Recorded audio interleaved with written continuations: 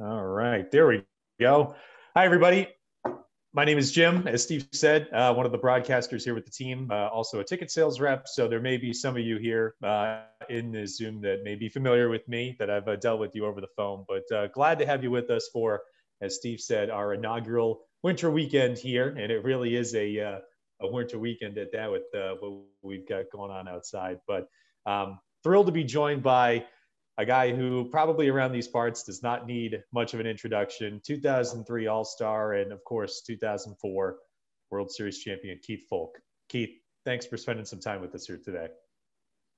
Hey, thanks for having me. Yeah, I hear the weather's pretty shaky up there, so I'm glad to be in Southwest Florida right now. Absolutely. All right, so I want to start with right after 2003 with this conversation. Obviously, coming off an all-star campaign for you out in Oakland. You're a free agent and you get a call from the Red Sox.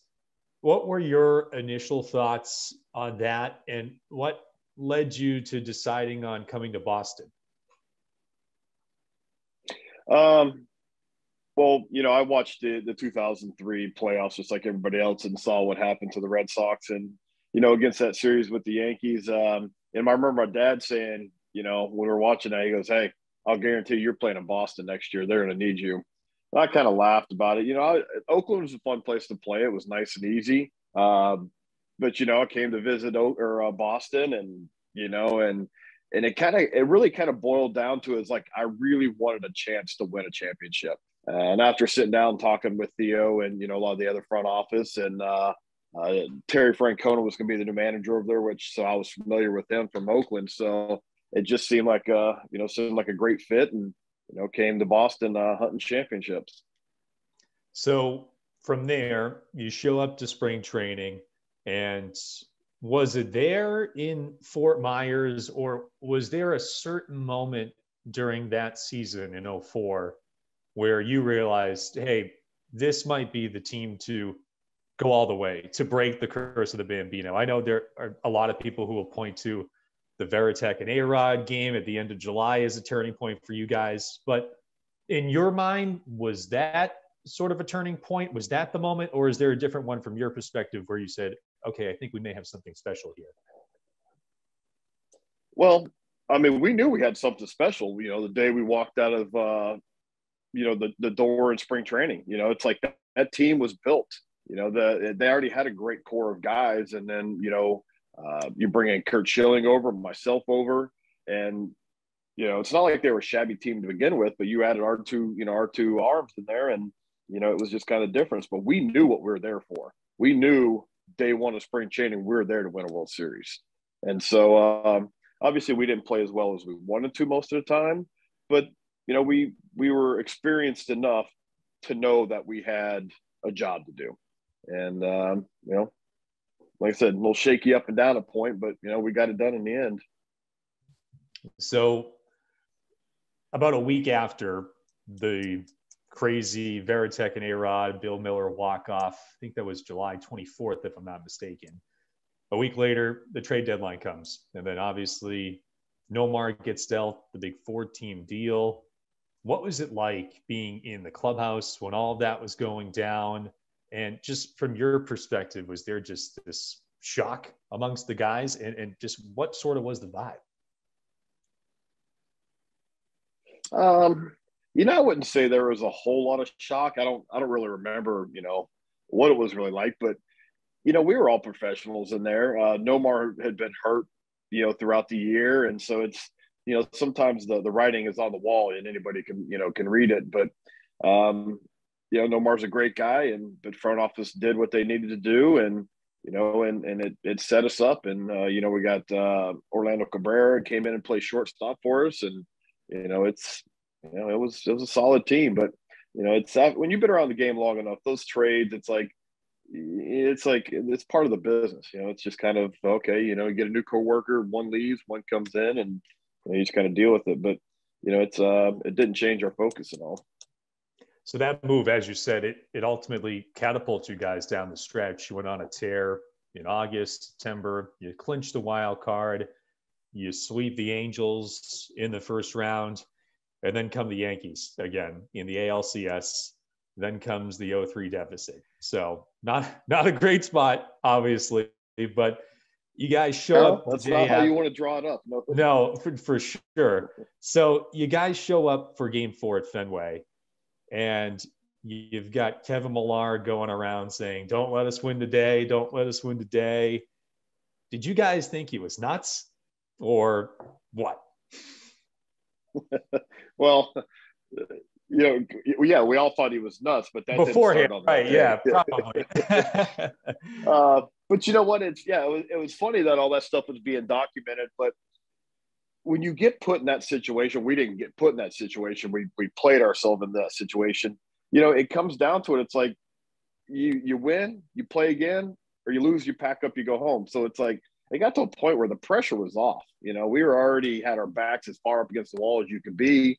And it really just kind of took the pressure off. And, Kevin's running around saying all that stuff, but it was really true. It's like, let's go out and play a good ball game today and see what happens.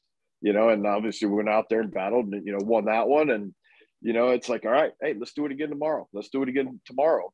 And definitely once we got won that Game 6 was obviously a huge game. But going into Game 7, you could see that the pressure was completely on them.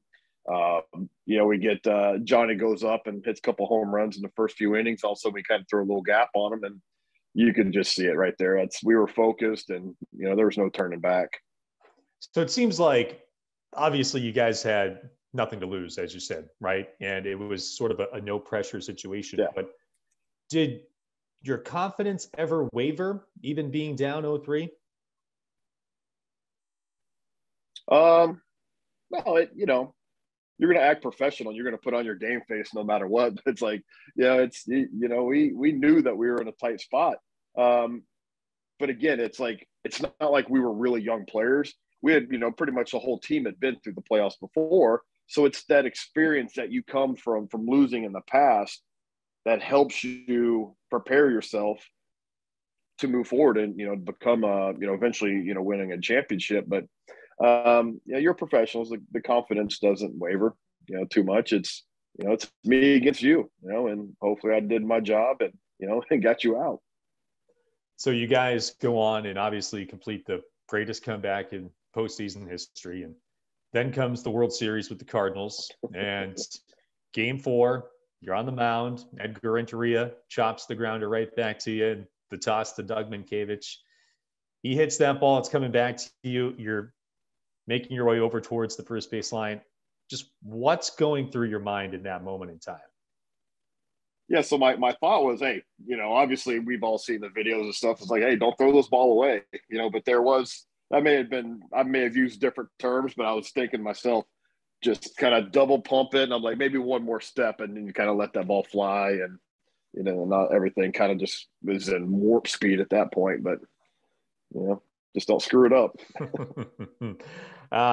Keith, you'd obviously had been around the league for quite a while since joining the Red Sox. I know you've touched on it a couple of different times, and that this was a team that was built to win already, coming off of 0-3, and there were a lot of veterans in that clubhouse. But as far as the chemistry goes, everyone obviously refers to them as the idiots, right? Or you guys as the idiots from that team. But chemistry-wise, makeup-wise, I'm not lumping you into that. I know that there are some people there. But as far as the makeup goes and the chemistry, what made that 0-4 team so different compared to other teams that you had been on prior to that? It's kind of what I touched on earlier is the experience. The entire, I was 30 or 31 during that season, and I was one of the younger guys on that team.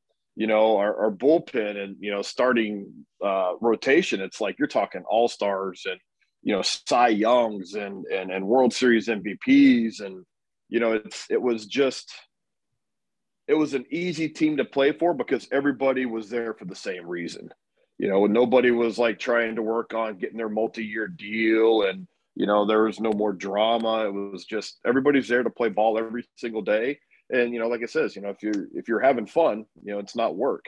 And we really had a great time playing together, and we wanted to play for each other. We'd go out to eat, and, there was always 10, 12, 15 of us. So it was a very tight-knit group. Obviously, big news, shifting gears a little bit, but still staying in touch with that '04 team. One of your former teammates, David Ortiz, getting the call to the Hall this week on the first ballot. Just your thoughts on David and what was it like being his teammate? Great guy. You know, he, the person that you see on TV and commercials and all this stuff. I mean, that's who he is. He's a fun-loving guy. He cares when kids would come into the clubhouse, he was always the first one to, give them a hug, a high five, and he always had time for them. And even after, since we're all at a game now, you see him around Fenway. It's like, hey, David, and it's like, hey, he comes over and, says hello and talks to the kids. And, he's just a great guy. And, I'm proud of him. And, I'm honored to be one of his teammates. And, say that I actually got to play with the Hall of Famer, another Hall of Famer. Do you have any untold David Ortiz stories that you could share with the group here? Anything that, is not out there that, had happened that you could share here? Not really. I mean, it's social media and everything. You can't really hide a whole lot of stuff anymore, but yeah, I mean, I don't think there's anything I can add that everybody doesn't already know. Awesome. So Keith, hey, not a problem. You've obviously been, still involved with the organization over time. And we've seen you make stops, back in Pawtucket at McCoy Stadium and whatnot. I'm curious, what are your thoughts on this collection of minor leaguers? Because obviously, with the lockout going on, there's some restrictions as to, who we can and can't talk about. But, the guys coming up through the system, obviously we can. So from what you've seen and with Chaim Bloom and company taking over and what's now at the levels of the minor league system, just your thoughts on where this group of minor leaguers is headed for the Red Sox. Well, when you spend a lot of time with these young guys, it's like you obviously believe in them. And but that's what's tricky about baseball is the guys who can, get to that AA, AAA, obviously have the talent to play in the big leagues. But once you get to the big leagues, it's another pretty big step that you gotta navigate. But you go out there every day and you work with these guys, and you get to believe in them. So I mean, I'm an optimist. So I think they're a good young crop, and the Red Sox have done a pretty good job to keep their minor leagues stocked over the last couple of years instead of trading everybody off. And I like what's coming up, and hopefully once they get to the big leagues and play under the lights in Fenway, that they can come through and make us proud. As far as sticking on the minor league topics go, I know you got to come out and check out Polar Park last year in the inaugural year. Just your thoughts on Polar Park, what you thought of the place, and what does it mean to have a AAA club be as close to Fenway? I know Pawtucket was still fairly close, but being in the same states, I know it's similar distance-wise, but mentally-wise, that's a pretty big deal to have Worcester right off the pike from Boston. Yeah, especially the days of that we're in now, where they're calling guys up left and right. Having your AAA affiliate and even AA, for that fact, is being able to put a phone call on. I don't know how many times, being in Pawtucket, where we had a starter for a 7:00 game, 5:30. Hey, I need this guy in Boston to start, in the bullpen tonight, whatever it was. It's like, hey, guys, throwing their craft in a bag and they're hitting the road. And when you can be from your AAA affiliate to your big league stadium in under an hour, it's a huge it's a huge benefit, because obviously keeping the big league stocked with players is the most important thing. So, having that close is a great asset. And Polar Park is, a beautiful place. Awesome. Let's get to some of the questions here from the fans in the chat. I'll start with Steve's question. Interesting one. Keith, can you talk about how relievers don't get a lot of respect for Hall of Fame voting? I mean, I think you see it, Keith, with obviously closers, right? Because you can point to saves and, the voters point at statistics, right? But, as far as, middle relievers and some of those other guys, I think maybe Steve has a point when it comes to that. Yeah, absolutely. It's being a middle reliever is not the most glamorous job on the on the roster, but it still pays pretty well. And players just have to realize that not every player is going to be a Hall of Famer. I think I had a pretty decent career, and I'm not anywhere close to being thought about to even be on a ballot. So it's you got to go out, love your middle relievers, love the bullpen guys, but I mean, unless you're one of the elite closers, you'll never even sniff that ballot. Another question here from Dave and Deb Penta, talking about just how lights out you were in 04. And we had Mo Vaughn in a separate Zoom chat earlier, Keith, and we were talking about the expectations of playing in Boston and in the market and just the intensity of the fan base, the media, and whatnot. Is that something that you embraced? Is that something that you thrived off of, being in a pressure, cook situation like this? Because obviously, you excelled with that. But so you're talking about like the expectations and stuff, right? Yeah. So I've told this story a few times, but so when I was on my official visit, I'm a big hockey fan. So wanted to go to a Bruins game, whatever, ended up going to Celtics game. They gave me a Bobby Orr jersey when I left. And I got home, and sometime, 3 or 4 days later, I saw there was a voicemail on my phone. And I opened it up and, listened to it. It was Bobby Orr. Called and left me this message about what it's like to play in Boston. He was very honest, and he's like, hey, it can be tough. And when you don't play well, there's a lot of passion. The fans, they'll boo you, they'll do all this stuff. But he goes, the one thing is when you win, there's no better city to win a championship in. And I remember hearing that. And I remember hollering out to the wife at the time, hey, pack your stuff or we're going to Boston. That was that was the nail that finished it off for me. Good stuff. That's a great story. Leanne has a question here, very detailed question. Keith, you threw a lot of pitches in games 4, 5, and 6 of the ALCS in 04. Those scoreless innings in game 4 helped set up the pitching staff for the rest of the series.